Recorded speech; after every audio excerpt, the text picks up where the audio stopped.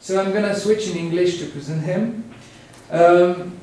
Again, because many of you already have seen him yesterday. So Yaring is the leader of the Oxford Applied and Theoretical Machine Learning Group in Oxford.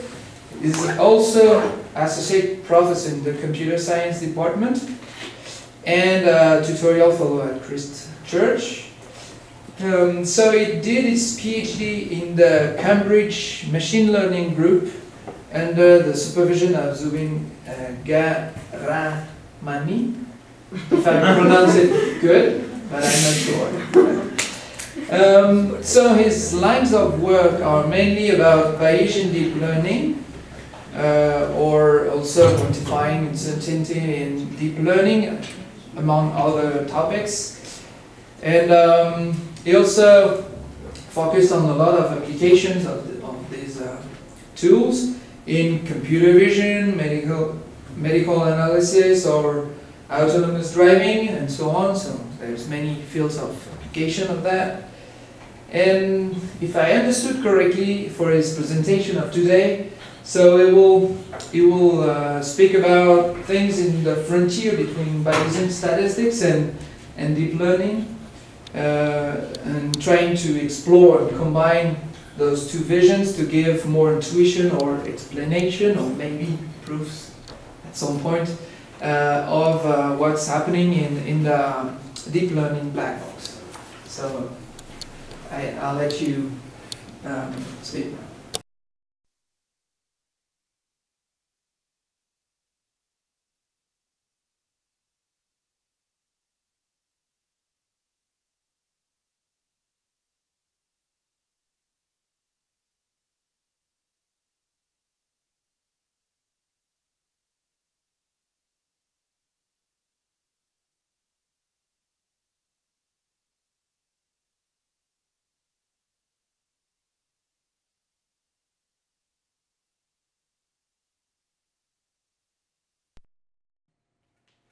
Yeah, so again, like just very briefly the notation I'm going to be using throughout the talk over here. I just assume that we have x's vectors over here, y's are the vectors as well, x are inputs, y's are labels, w1, w2 are some weight matrices.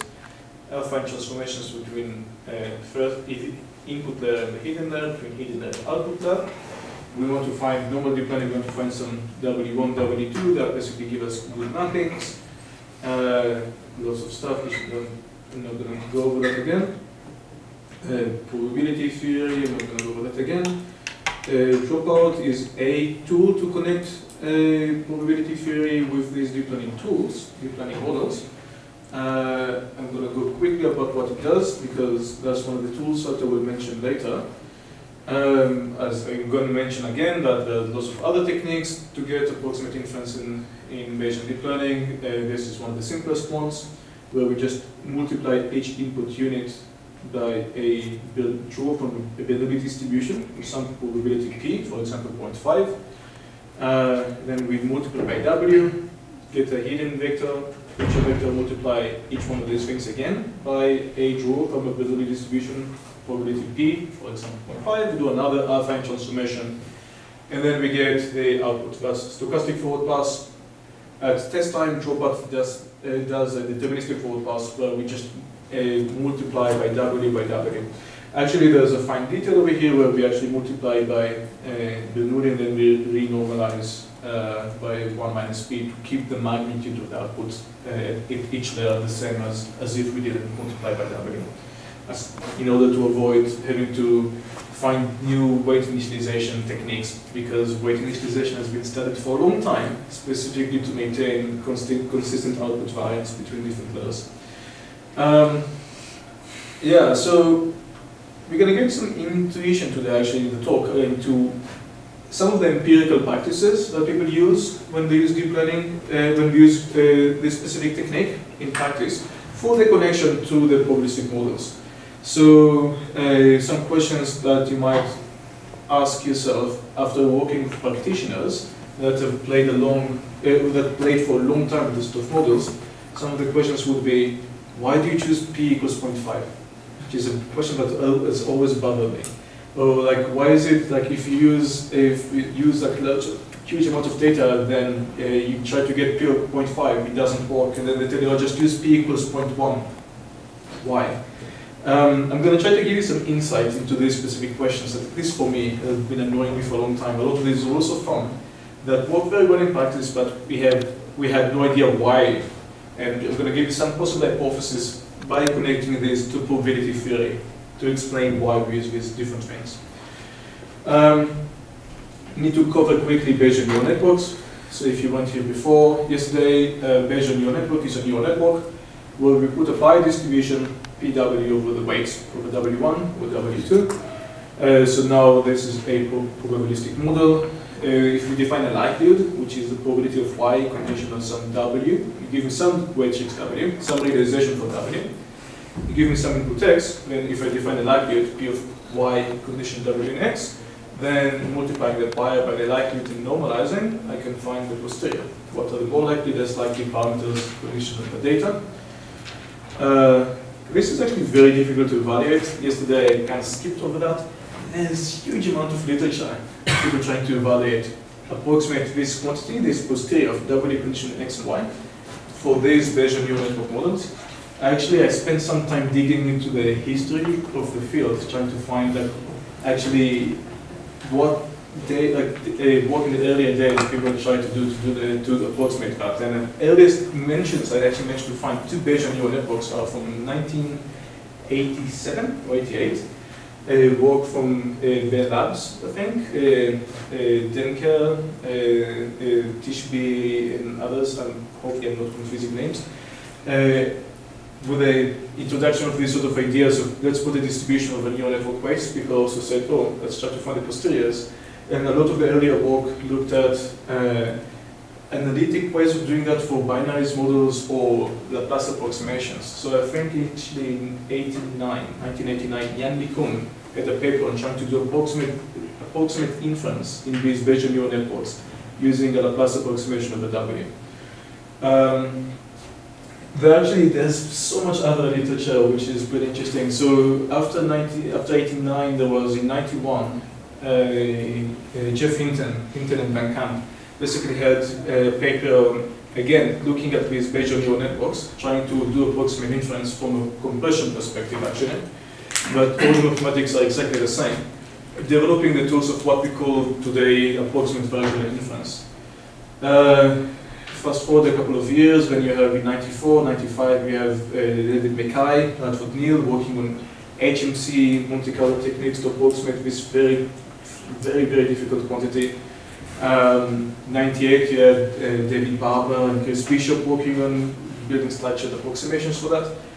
And then for a long time, everyone forgot about it. For a long time, nobody cared about these models anymore. Everyone switched to other stuff. Basically, deep learning was not interesting anymore. For a long time, until I think about 2011 or 7, I'm not sure, maybe I'm confusing the dates, but I think there was, in the early 2010s, there was a paper by Alex Graves that basically proposed what I consider to be the first modern approach of doing approximate inference in these sort of tools from a completely different perspective, not mentioning the word Bayesian even once for the entire paper. So similar to Hinton, he was following up on that kind of work, looking at the compression literature, minimum description length literature, proposing ways of using stochastic optimization to actually do this thing at scale for models which are actually interesting, which are more than just toy models. A couple of years after that, there's been a bunch of other interesting works building up on these sort of ideas, and that's a line of research that we follow over here as well, which is using the same statistical tools, but a different interpretation. Instead of using a compression interpretation, we basically use a probabilistic interpretation. So the approximate variation inference interpretation for the same mathematics. We'll define a simple distribution Q to approximate this very complicated distribution P, and then we basically just use approximate variation inference. So one of the main results I showed yesterday was if you do approximate inference with a Q distribution of this specific structure, which today is a bit more important for what we're going to talk about. So what we have over here is that for a specific W, for a specific weight matrix W, which are these, that's AW, which maps basically from input dimensionality to hidden dimensionality. From that's a 4x5 matrix.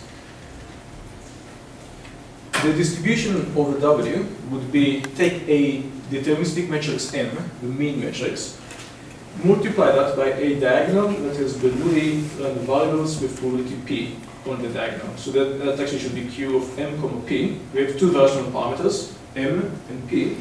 The expectation of Q with respect to the Bernoulli will just be M, so that's the mean parameter. And P basically, P is used to parameters Bernoulli that lies on the diagonal of this matrix. So we multiply the M by P, that's as the effect of setting entire rows or columns, depends on whether you multiply or post multiply. Setting entire rows or columns of M to 0. So a stochastic, a W realization from Q will basically be M, where some of the columns will be set to 0, probability P for each column. So if we use this Q distribution, then the optimization objective for stochastic Gaussian inference with this model here will be identical to the objective of a dropout neural network. So if you sit down and implement approximate Gaussian inference with this Q distribution, you will basically be writing the same amount, you'll be writing the same code line to line of just implementing dropout, which we started from. And that's a picture of approximate inference with a Bayesian neural network with a dropout. So that's actually with dropout, with this Q distribution. That's with the dropout approximating distribution over the network weights. So this is basically what it looks like. It looks very much like a Gaussian process when you think about that. In the sense of you actually have like these very small functions over here, and then you have the variability of the functions that can explain the data, and then you have this nice uncertainty envelope, which is larger, far away from the data, smaller in the data. Yesterday we looked at some applications of what we can actually do with these uncertainty envelopes. Today we're going to try to get some more insight into different properties of these ones. Again, I'm going to skip this slide. Keep skipping that slide, maybe it's just a bit. So to give you an algorithmic view of how to do basically of what's going on over here is that we have some distribution of the W, and the predictive distribution is basically going to be P of Y conditional on X. So P of Y conditional on X is simply marginalizing over W, marginalizing over the W posterior. Because this is the approximate W posterior, to marginalize over W posterior, all we need to do is you can just do Monte Carlo integration, just sampling from this Q, which is the approximate posterior, and then evaluating Y's for each W that we sample, which is literally these 4 lines of code.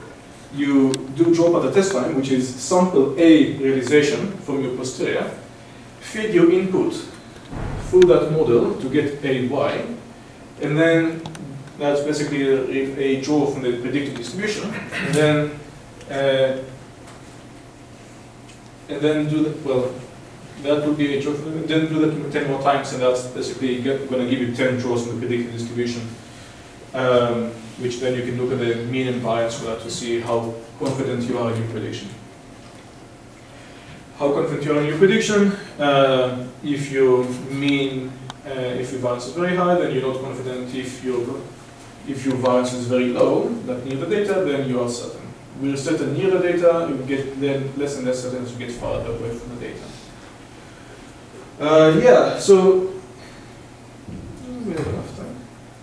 We had actually quite a bit of stuff today. So we're going to look at a different view at learning small amounts of data. Yesterday we looked at an application of that in the context of astronomy. Today we're going to try to understand a bit more about different we're going to talk again about active learning, but we're going to try to understand a bit more about acquisition functions and some recent results that we just got accepted to NIPS, which is how to do acquisition functions with batches of points, which is surprisingly challenging, computing mutual information in high dimensions. We're going to look at flexible extensions compared to ad hocs, optimizing the dropout probability, which I referred to before. We're going to look at more interesting losses than just using a mean squared loss or just using a softmax loss. We're going to look at alpha divergences.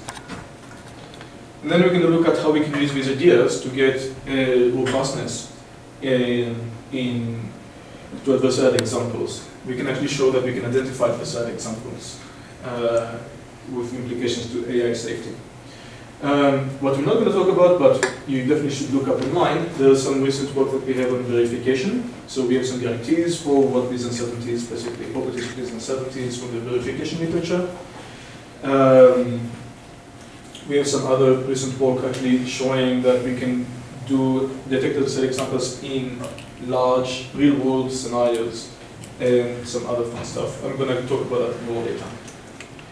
So, yeah, so let's talk about, again, active learning.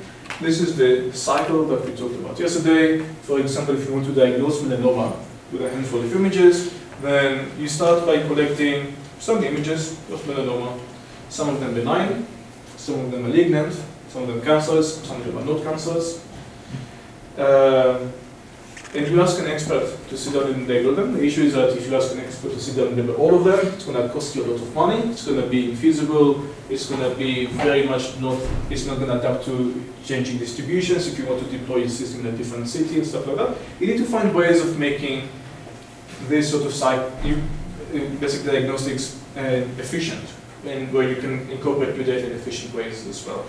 One way of doing that is collecting some data, getting the expert to label only the first two images, only the first batch of the data, fit a model on that, evaluate an acquisition function, basically which of the unlabeled data points are interesting, which are not interesting, get an expert to label only the top k interesting points, add these back to the data set, and then retrain the model. We talked yesterday about one way of doing acquisition function is using uncertainty. So we can use the epistemic uncertainty rather than rhetoric uncertainty to find where we have gaps in the data. So a data point basically would have high acquisition function you would want it to have high acquisition function if it's very different from anything that we've seen before, and the model has high epistemic uncertainty over that. One way for validating that in a concrete way is looking at the mutual information, the information gained about the model parameters given the data point. So this is stuff that we didn't go in detail yesterday. We just said, oh, we're just going to use some acquisition function which we called bold, and we explain at all what's going on. So today we're going to get into a bit more detail about that. There are actually many different possible acquisition functions that you can use that take uncertainty into account. There are different ways of measuring the uncertainty.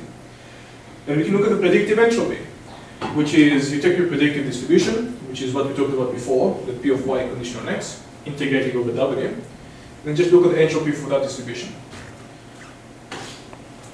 We can look at the mutual information between the model parameters and the label y. Basically, how much information would we gain about the model parameters if you were to give me y at that data point, at that input x. That's also referred to as Bayesian active learning by disagreement, and people often refer to that acquisition function, which is just mutual information, as the bold acquisition function. You can also look at more ad hoc approaches like variation ratios, which I think is used in the, I think it was in bioinformatics literature, where we look at the highest probability, predictive probability under y, the highest probability under possible classes, and then 1 minus that. And we can look at some of obvious baseline, obviously would be just random acquisition, uniformly select a point from the pool set to get an expert to label. So, some interesting first observations is if you do active learning, using the tools we talked about before for approximate inference, and we use the bold acquisition function over here, then we can actually see, look at that, we have very nice improvement over the deterministic baseline. And the same for the other acquisition functions as well. Max entropy is very not good, but bold and actually variation ratios work very well in practice. You can also look at the number of acquired images that we had to get to a specific error of performance. So if you want to get to 5% error on MNIST, so this is on MNIST data set, then on bold we had to get 335 points compared to randomly acquiring 835 points to get to the same performance, averaging the experiment 5 times and so on. we can actually do semi-supervised learning as well, where these, by the way, start from, I think, 100 points up to 1,000 points in total. So that's basically getting 5% error rate on MNIST with 300 points over here. You can look at what's the best results we can do on MNIST with 1,000 labeled examples in total. And you can compare active learning to semi-supervised learning techniques, which make use of the entire unlabeled dataset in order to learn good representations. Over here, these are the performance, these are the results, like the state-of-the-art results at the time on semi-supervised learning, which gets really good at 1.3% on virtual adversarial networks and gamma ladder networks at 1.53. And comparing that with the active learning with different acquisition functions, where just the baseline, if you just take 1,000 subsets, random subsets from MNIST of 1,000 data points, you're going to get 4.66, which is fairly larger than 1.32. Surprisingly lower than semi-supervised embeddings over here that get 5.73, which is worse than just randomly sampling a data set, but okay. But you can get 1.64 by using variation ratios, for example, with 1,000 1,000 data points in total acquired from the data set. So that's actually quite cool. It's basically competitive with semi-supervised learning. Applying the same techniques for a medical data set, going back to the melanoma diagnostics data set, we actually applied the same technique to these actual images. The data set in total, I think, was 300 images. So this is fairly different from the setup we had yesterday. Yesterday we had lots of data. Just most of the data kind of looked the same. We had to decide what is worth labeling. Over here, we actually have a tiny amount of data. We have 300 images in total, and we actually need to decide which one of these we want to get the expert to label. When you have a tiny amount of data, doing an experiment becomes very challenging, because any reordering of the data you're going to do for the experiment is going to give you very different results. So I don't know if it's pretty difficult to see the uncertainty bounds over here for the standard error that you have in these plots. But that actually was very challenging, where you need to do acquisition size over here was 50 at every time step. And then basically you have to do like repeat the experiment like 10 times with different mixing permutations of the data, just to make sure that you actually get statistically relevant results. Because the test set is like the size of 100 data points in total. You do see that there is a statistically significant improvement with each information to uniform. I think this is much more interesting. So this is related to one of the plots I had yesterday, which I didn't go over in detail because I didn't have enough time. But that's a number of positive examples that we acquire with active learning compared to just randomly sampling from the data set. So one of the biggest issues with medical applications and lots of other applications is that we often have unbalanced data. In this case, we actually have 20% positives only in the data set. And if you sample uniformly from the data set, if you sample, I don't know, 100 points from the data set uniformly, then only 20 points are going to be positive. You're going to have a tiny, tiny number of positive examples. If you actually ask the model, which do you think are going to be the most interesting points, and the model actually says, oh, I want to get all the positives first. So the x-axis is the acquisition step, y-axis is the number of positives, and you can see uniform is just a line, the frequency of the positives in the data set, and the blue line, the active learning, is basically very quickly acquires all the positives, and then at the end basically just says, there's nothing more interesting to acquire. If you force me, I'm going to take some more negatives. So this is a work from 2017. We've done some follow-up work on that. So this is from 2019. So this is something new. We have a similar experiment over here. We're looking at MNIST. You can ignore the yellow line for the moment. We have a purple line, which is the active learning, and we have the green line over here, which is random acquisition. So this is a data set built on top of MNIST. It has specific properties, which we're going to talk about in a second. But it has a very specific property that somehow makes active learning perform very, very badly over here. This is actually very interesting. So we started thinking into what's going on. We acquired 20 points at a time together over here. So we do batch acquisitions. For example, like we do active learning, we take the top 20 most interesting points. And then we do retrain the model, evaluate an acquisition function, again, take the top 20 most interesting points. And we found that active learning actually performs worse than just random acquisition. So what's going on here? So before I actually tell you what's going on, anyone actually wants to guess what's going on?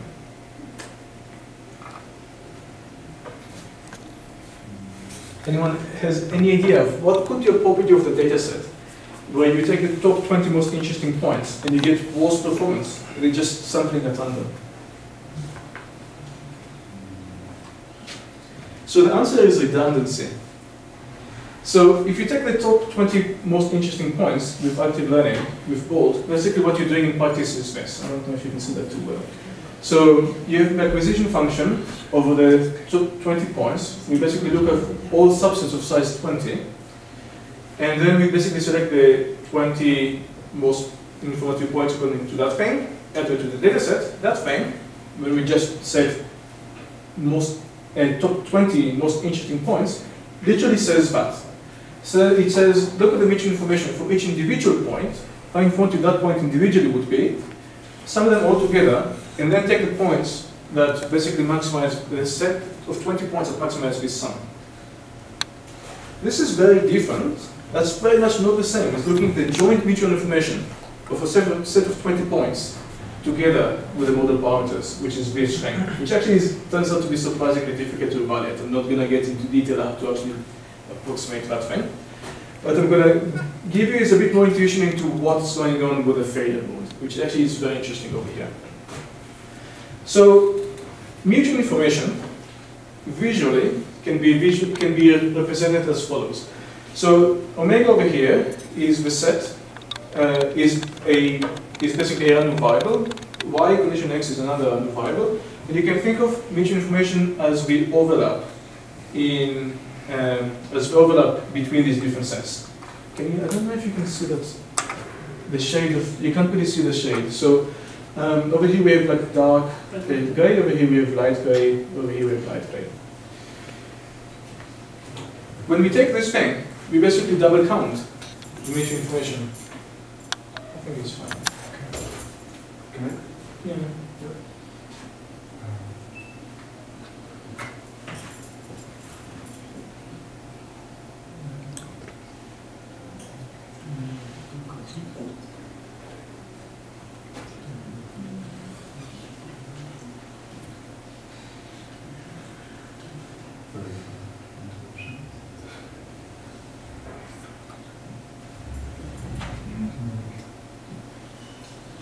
It's becoming worse.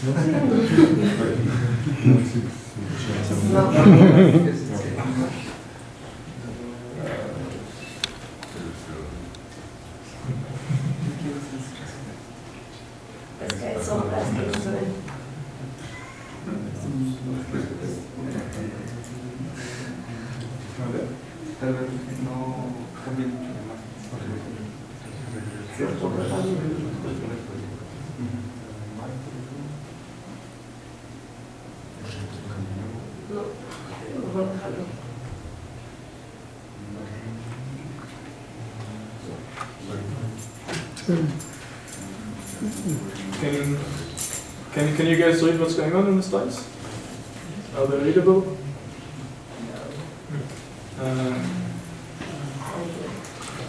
What did you change before?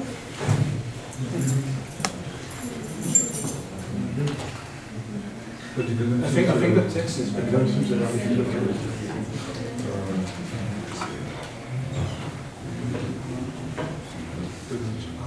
Maybe. Yeah. Is that better for the text? Yes. Okay.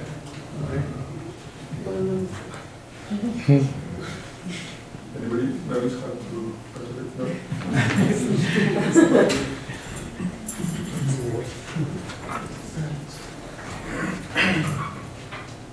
Okay. Yeah, anyways. So basically when we do this thing, we end up double counting. Mutual information should be basically the overlap between y1, like the variable y1 condition x1 and omega. well, the mission information for the joint between y1, 2, and 3 and omega will basically be the overlap. And when we do this thing, we basically count the mission information between y1 and omega, y2 and omega, y3 and omega. y1, I'm not sure why it says y1 over here. And whenever these things overlap, whenever y1 and y2 overlap, then basically we end up double counting lots of stuff. In a visual way, a different way of looking at stuff is literally looking at redundancy. So if I generate this data set, which is actually the data set we had before, where we have lots of 8s that kind of look the same but not exactly the same, 5s kind of look the same but not exactly the same, 3s that kind of look the same but not exactly the same. In my data set, my model never saw an 8 before, then it's going to have very high bold acquisition value, very high mission information for 8, but for all the 8s. The issue is that if I take the top 3 most uncertain points, I'm basically going to take 8, 8, 8. I'm not going to take into account that once I saw a single 8, I should know all the other 8s as well. So what we did over here was basically develop a way of tractably evaluating the mission information between the joint of multiple y labels, which in fact basically says, okay, if I had an 8, then I don't really care about the other 8s now, they'll give me a 5. Okay, if I have a 5, I don't really care about the other 5s now, give me a 3. So if I force you to select the top 3 most informative points jointly, it will take these diverse set rather than this homogeneous set. In practice, how that's implemented is actually a very neat algorithm relying on submodularity. It's a great algorithm that basically can rely on submodularity of the acquisition function to prove some guarantees about it. So we start with an empty batch of no position at all. And we compute just the normal, and we compute the mutual information for every unlabeled data point that we have in the set. We take the single point that has the highest score, we add it to x, add that x to a, and we repeat this process until a is full of the acquisition size. Basically, the next time we evaluate the batch rich information for the joint with additional set, with additional point. Basically, that allows us to solve the issue of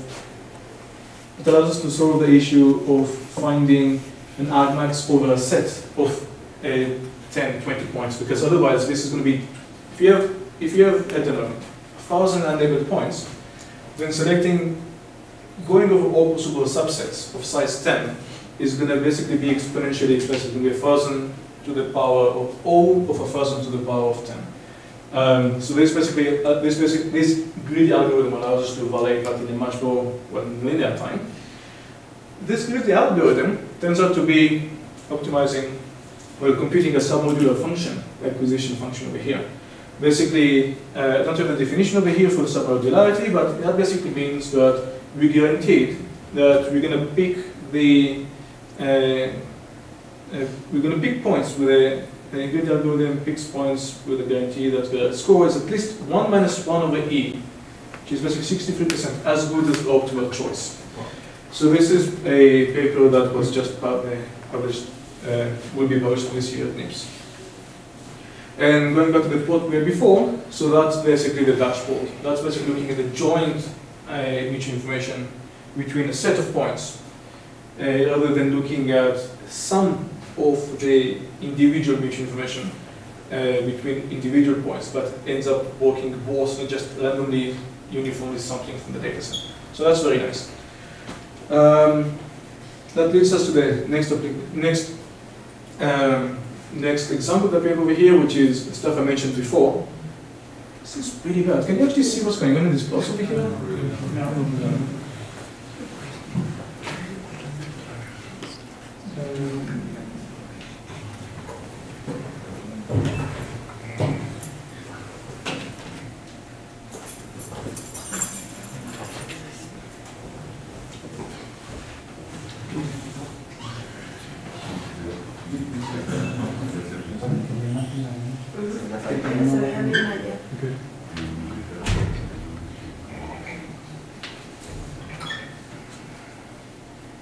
Is this better? Yes. So yeah, so we were talking earlier about how do we find the dropout probability P? And an naive thing that you can try to do is basically say, oh, let's just differentiate respect to P and optimize it. That's not going to work because Bernoulli is a discrete distribution, and if you just try to take your TensorFlow variable model and say differentiate respect to P, you're going to get zero gradient.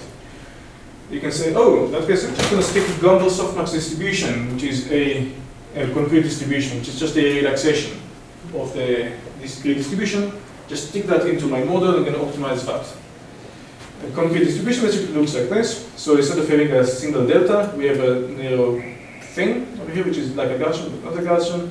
And when we integrate that, we get this, instead of having a step function, we have a CDF, which is actually differentiable. So you can say, oh, okay, let's just stick this Gumbel softmax random variable into my model and we're going to optimize that. That's not going to work either, because when you optimize that, what you're going to find is that optimal P will just be, don't do dropout, just let me overfit the data.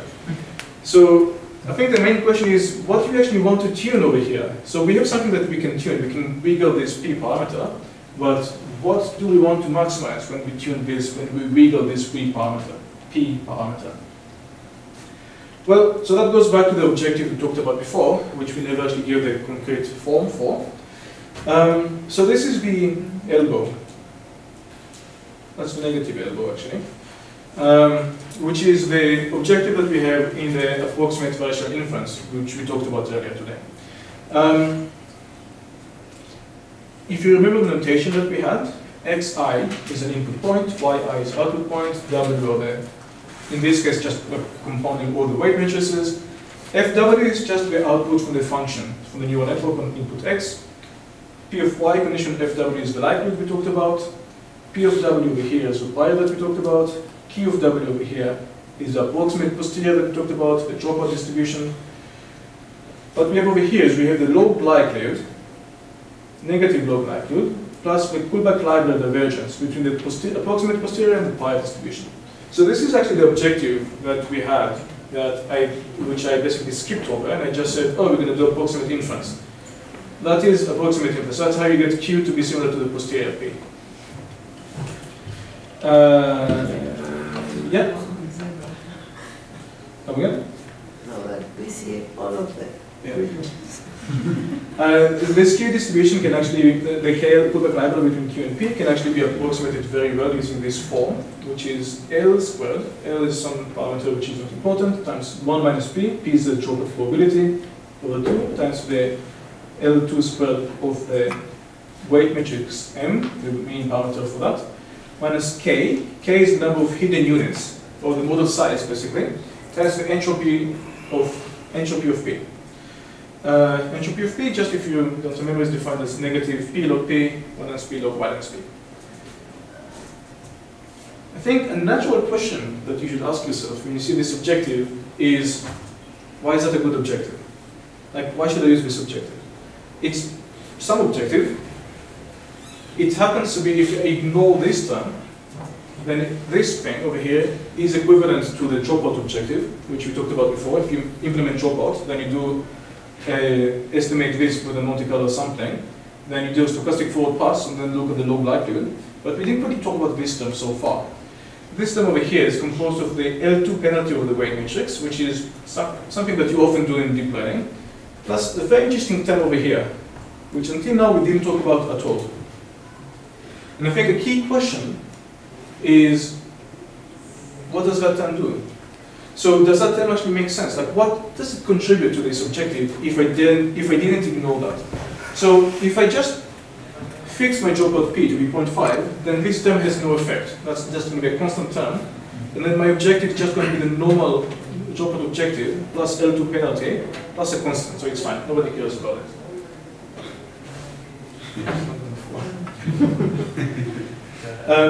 But if you actually want to optimize P, then this term becomes very, very important. And you should ask yourself, what does that term actually do? So we're going to try to get any insight into what that term does. So let's first of all just look at this equation. So what do you think P does? So what do you think this term, entropy of P, does in the objective over here?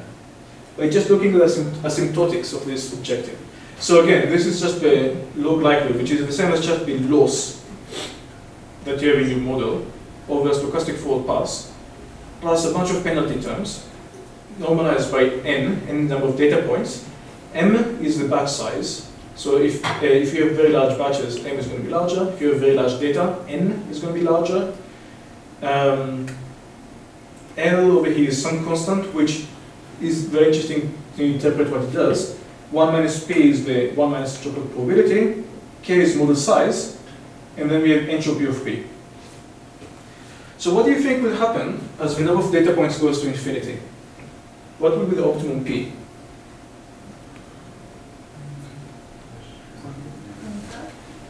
Say that again? 1/2? 1/2. Well, as the number of data points n goes to infinity, this term diminishes, because this thing doesn't depend on n. Yeah? So this term basically tends to 0, and we just have this thing. So if we just have this thing, then what would happen if we had p.5? And what would happen if we had p.1, or 0.01, or 0.0001, or not? So as long as I have p, which is larger than naught, I'm always going to inject some stochasticity in the forward pass. I always have some chance that my prediction will be incorrect, and I can actually never perfectly overfit my data.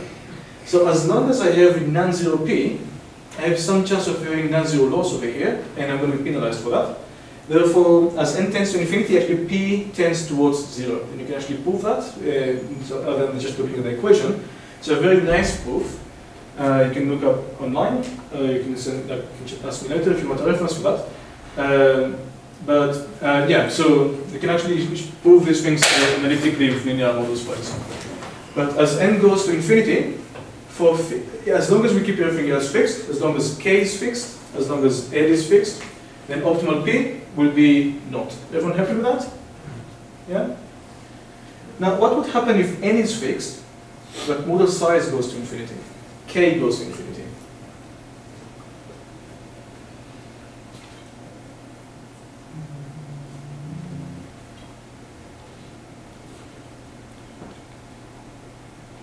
So what term will dominate the objective over here? The entropy will basically dominate the objective. Everything else basically becomes 10. If you divide by k, then everything else diminishes to 0. We just have the entropy. What's the optimum for the entropy?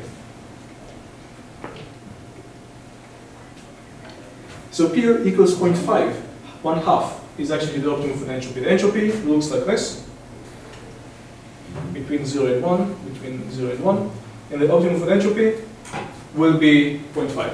So the P equals 0.5 maximizes, minimizes the objective, basically is an optimum for fixed dataset size as the model size tends to infinity. Basically saying that if you use a larger model, then you use P equals 0.5, which is the rule of thumb that we talked about before. For fixed model size, as n tends to infinity, as n becomes larger and larger, P gets smaller and smaller, which is other rule of thumb that we talked about. If you have lots of data, just use P equals 0.1, for example. Yeah, so these are two obvious insights which basically you can see just looking at this term over here and this term over here. Some other insights that you can look at gaining from looking at the magnitude for M and the L squared term over here. Basically that corresponds to the frequency in the data, but I'm not going to get into that. Instead of that, skip that, I'm just going to show you some interesting empirical results.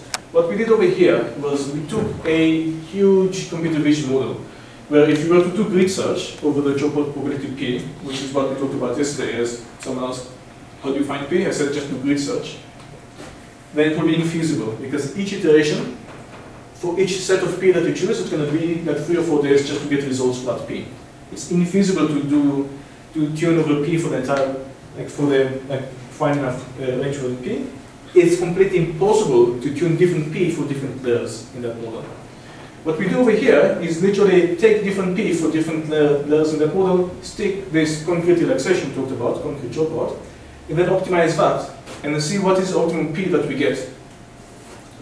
Basically allowing us to actually find optimum P for different layers throughout the model. What we find is that as the number of data points increases, so this is actually a simple case experiment other than looking at the huge computer vision model that was actually literally on that linear function. But as the number of data points increases, we see something very interesting. So over here on the x-axis, so this is just two examples of the small number of data points, large number of data points. Over here, x-axis is number of data points. Y-axis is the dropout probability P for the first layer, second layer, third layer, fourth layer. What you find is that if you ignore the first layer, then all of the P's basically start at 0.4. It's not 0.5 exactly over here, but for the model size, I guess that was optimum. Then as you increase the number of data points for a fixed model size, all of the P's tend towards 0. What you also find over here is another very interesting observation, which is one of these other rules of thumb that people in the community will tell you, engineers in the community will tell you, which is don't put dropout at the input layer. And you ask me why, and they say, I don't know, because it doesn't work well if I put dropout at the input layer. I don't actually know why optimum P, according to the objective, is 0 for the input layer over here, but that objective that we had over here, it's some other asymptotic, which I'm still not sure exactly where it's coming from. But optimum P for that objective, no matter how many data points you have, for the first layer would be do not put dropout to that input layer. So actually I think that is very interesting. And that's a paper also from NIPS a couple of years ago. And actually, to be honest, I still don't know why the input layer, what this objective tells you about the input layer differently from the deeper layers in the model. Implementation-wise, you can implement that entire concrete dropout thing in like 15 lines of chaos code. So like all of these things are trivial to implement. This was an experiment with a huge computer vision model where we increase. No, maybe it's the same. Sorry, it's the same data actually. But we look at how the epistemic uncertainty changes compared to aleatoric uncertainty, different types of uncertainty mentioned yesterday. How that changes as we get more and more data. And basically what we see over here is that epistemic goes down to 0 as we get more and more data. Aleatoric stays the same, because obviously you get more data, you shouldn't expect the amount of observation noise to go down. Epistemic goes down to 0, which is actually makes sense when you optimize P. As you get more and more data, P tends to 0 over here. P equals 0, you have a deterministic model. Epistemic uncertainty equals 0. Every stochastic forward pass gives you the same output. So all the epistemic uncertainty goes away, basically.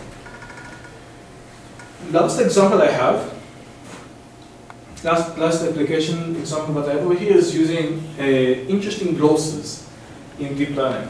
Specifically, what we're looking at over here is Amari's alpha divergences. In the most general form, it looks like that. It has some very well-known specific cases, like the Kullback library QP, expectation is equal to Q of log Q over P, when alpha equals naught. Alpha is over here, alpha tends to naught. The Herringen distance, when alpha equals 0.5, and the Kullback library P to Q, which is the opposite inverse KL, as alpha tends to 1.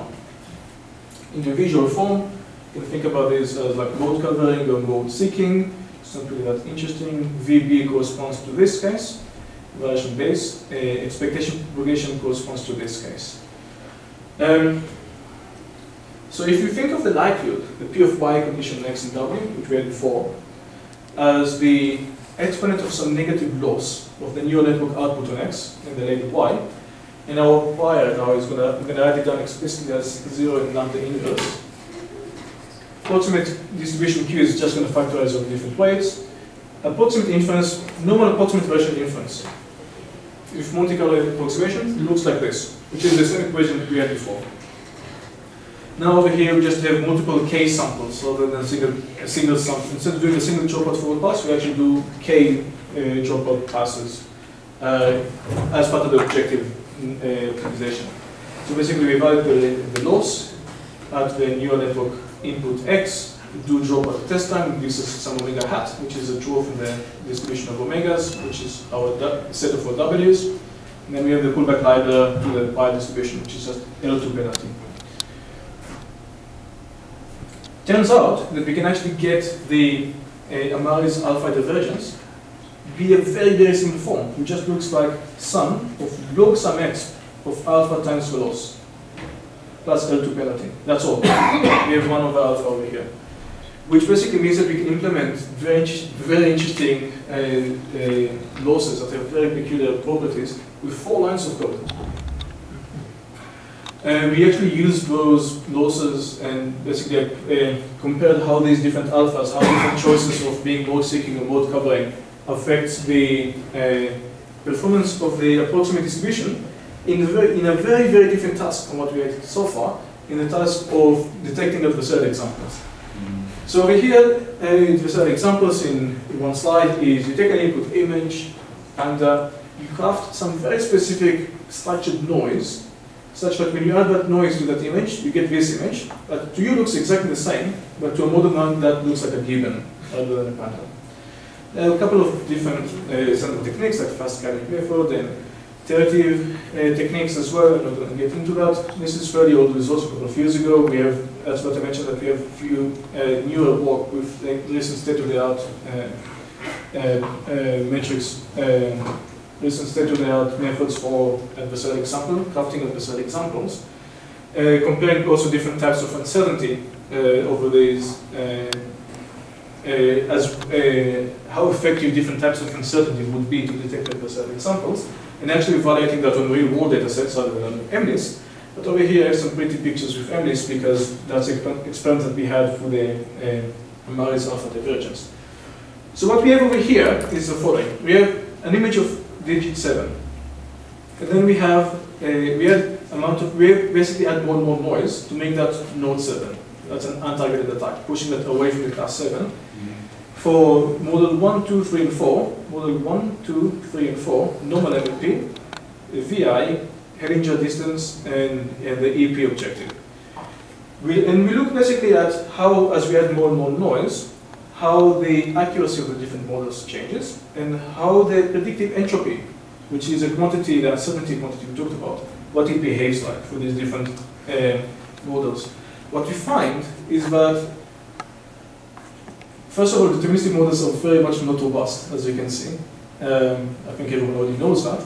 And what we find also is that the probabilistic models can actually, well, first of all, they're more robust. They can actually, they take a much larger perturbation size to get to the same, well, the perturbation size of 0.1 basically has a 0.65 performance accuracy for alpha equals 1 versus 0.2 for normal deterministic model.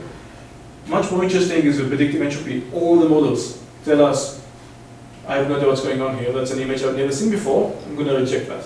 So that's pretty neat. We can actually identify adversarial examples by looking at the model uncertainty. We can do the same experiment for targeted attacks as well, where we take the same image, but tell it, add noise to make the model think it's a 0. So 7, that is a 0 to a deterministic model. To a Bayesian neural network, that is basically the model actually literally has to push that to look like a 0, attack has to push it to look like a 0 for the model to say, okay, that's a 0 now. We have the same for models again. You can see the accuracy on the original 7 class, plummets. Accuracy on the 0 class, basically all the models get fooled, but also all the models, all the probabilistic models also tell us this is actually something you shouldn't trust this input, this is something I've never seen before. And whenever they say, okay, I'm going to be very confident about my prediction, the input to the model actually looks like a 0 over here. So yeah, so that was the last example that I had. I think we're on time. I'm not sure when did we start. Yeah, okay. So actually, like yesterday, there's still lots of opportunity for lots of fun research on principled extensions to deep learning. I didn't talk at all about how we actually apply these sort of stochastic techniques in sequence models. That turns out to be actually a very interesting question in the field, where if you just try to apply dropout as a form of regularization in large RNNs, then everything fails. And the conclusion at the time was, okay, it's just, we have to use small RNNs because dropout disturbs the dynamics of the model and so on and some other excuses.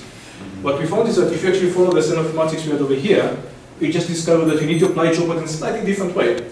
In a slightly different way means to get state-of-the-art results on all the benchmarks at the time. And that technique, that slightly different way that we had also a couple of years ago, it's implemented as the default in TensorFlow and PyTorch and whatever you're using today. Any sequence model, any RNN, every time you use an LSTM, an RNN, a GRU, when you add dropout, it will be using the stuff we talked about over here. We have lots of other opportunity to develop new tools for safe, robust machine learning, and lots of other examples which I still haven't talked about in the medical applications, autonomous driving, and so on. And if you want to read more, go on the group website. Thank you very much.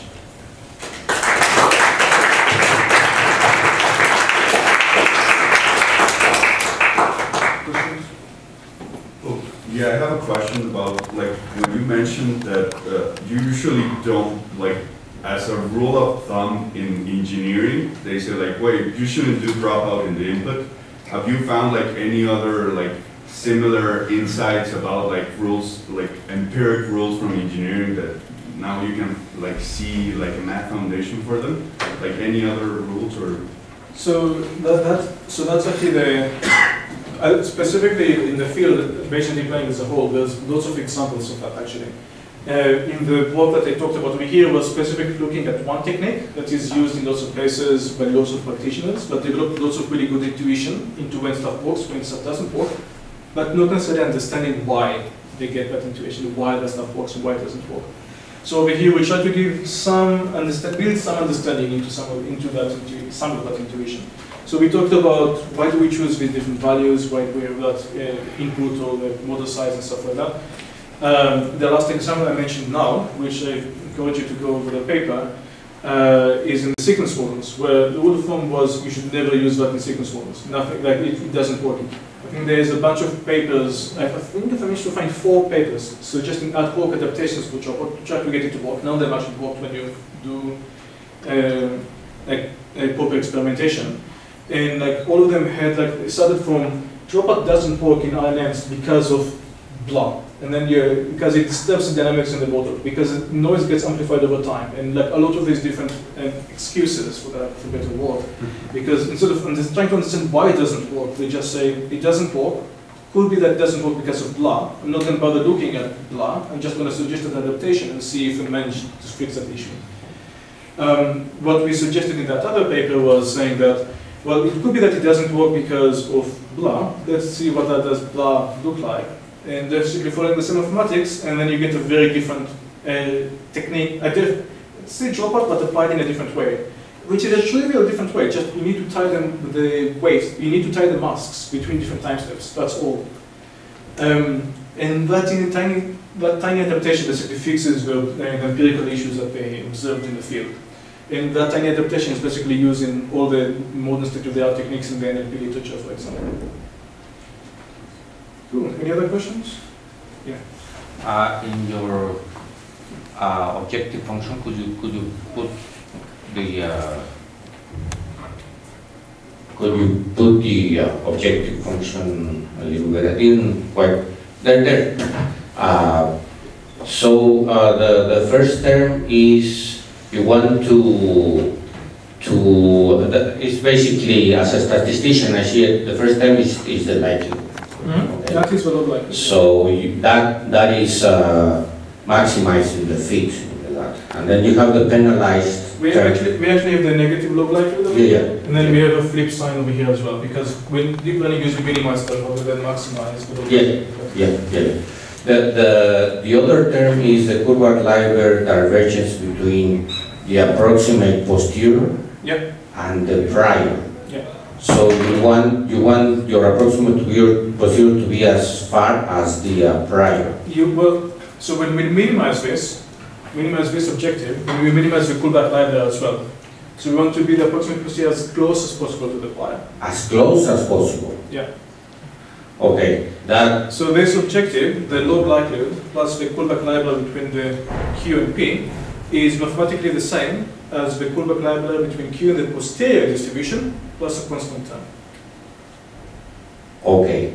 That's why you don't have a term with the prior, because it's already containing that. That's a term with the prior.